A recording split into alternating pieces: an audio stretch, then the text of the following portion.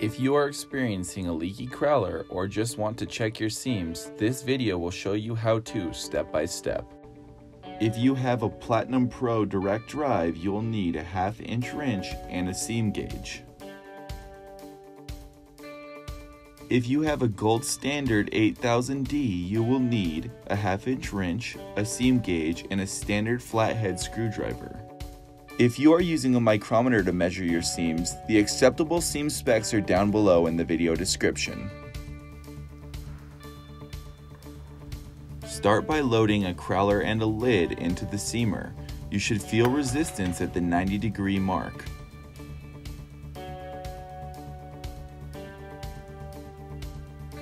Next, we will apply upward pressure to seaming arm and roller. The bottom edge of the top roller profile should just clear the top edge of the chuck profile with zero resistance. This should not require adjustment unless parts are very worn or replaced. We will also check the second seaming arm and roller for clearance. Once the clearance is checked, remove the seaming arm pin from the second seaming arm. Now let's grab our seam gauge. Load a can and a lid into the seamer and cycle it. This cycle will only allow the first seam to run.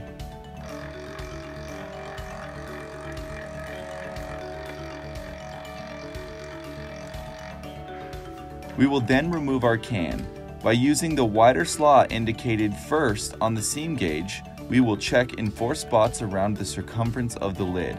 The gauge should fit snug in at least one location and clear in other locations.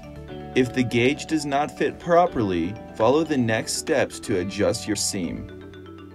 On the direct drive seamer, start by loosening the 1/2-inch lock nut, then loosen the black locking knob, which will allow you to use the red adjustment knob to increase or decrease the seam width.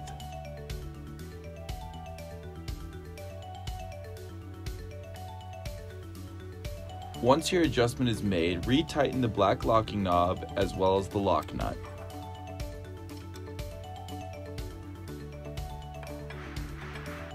On the 8000D seamer, start by placing a standard screwdriver in the screw slot. Then loosen the 1/2-inch locking nut while keeping the screw in position. Turn adjustment screw to either increase or decrease seam measurement.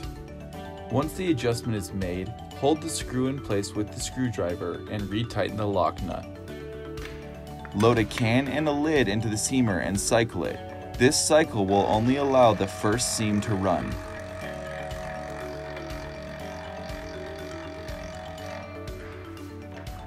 We will now check our first seam measurements again. Repeat first seam adjustment steps if necessary.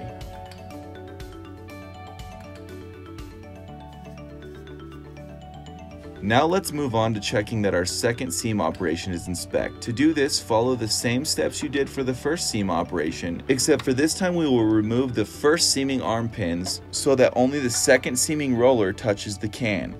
You will want to use a can that has already been through the first seaming operation and is in spec.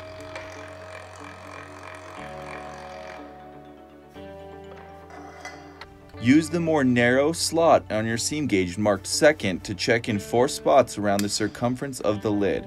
This should fit snugly in one spot and clear the rest.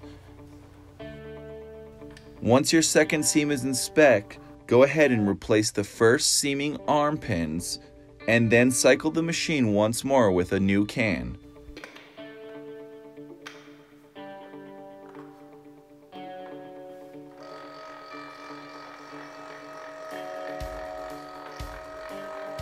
Your seam should now be in spec.